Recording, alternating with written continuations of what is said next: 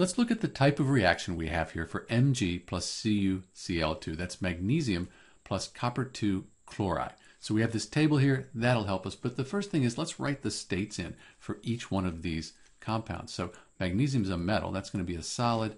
This copper 2 chloride, CuCl2, it's going to have to be dissolved in water. It's going to have to be aqueous for this reaction to take place. Magnesium chloride, that's also dissolved in water, aqueous. And we know that because chlorides, they're normally soluble. We could also look it up on a solubility table. Copper, that's a metal, so we have a solid. So this is our reaction here. And when we look at it, we can see the magnesium. We start out with this single element here, magnesium, and we end up with a different single element, copper. So we're thinking this is probably going to be a single replacement reaction, also called a single displacement reaction. So think of it this way. The magnesium, that comes in and it pushes the copper out. It replaces it. Here's the copper by itself way over here.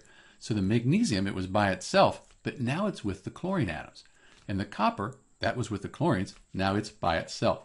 So the magnesium replaced the copper. We should be asking ourselves, though, if you think about it, the magnesium replaced the copper. Why doesn't the copper now just replace the magnesium?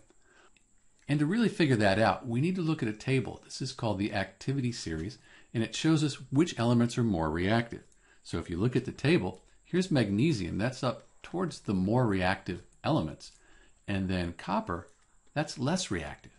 So magnesium, since it's more reactive, it can push that copper out and then be with the chloride, making the magnesium chloride. The copper, which is less reactive, well, that's left on its own there.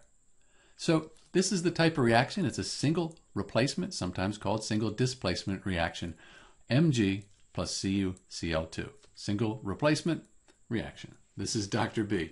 Thanks for watching.